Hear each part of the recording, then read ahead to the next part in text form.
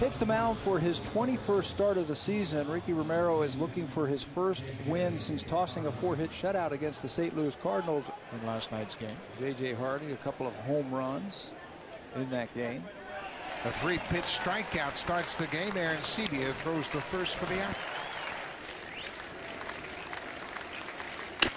There's a ball on the ground. Escobar comes after it. Quick toss to Hill. Back to first. Double play. Make it 15 double plays for Romero. Cal Ripken Jr.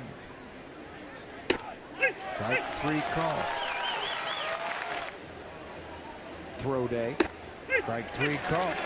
Leaders caught working at a fastball. Have good contact, and he's strong enough to hit the ball out of the ballpark. Felix P.A. bounces it to first.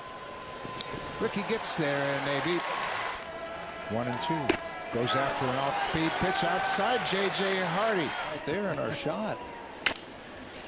Pulled to third. Bautista quickly to Hill. Back to first. Plenty of time for the double play. Arguing about it right now. Ricky Romero strikes out Matt Wieters for a second time tonight. St. Louis Cardinals. Breaking ball, strike 3. There's that good curveball. That's how you neutralize left-handed hitters.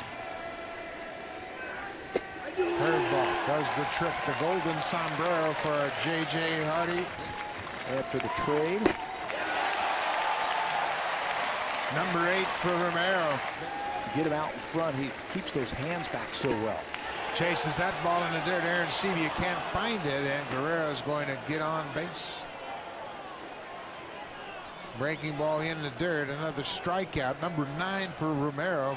Pitching 8 1/3 innings. 9 strikeouts for Romero.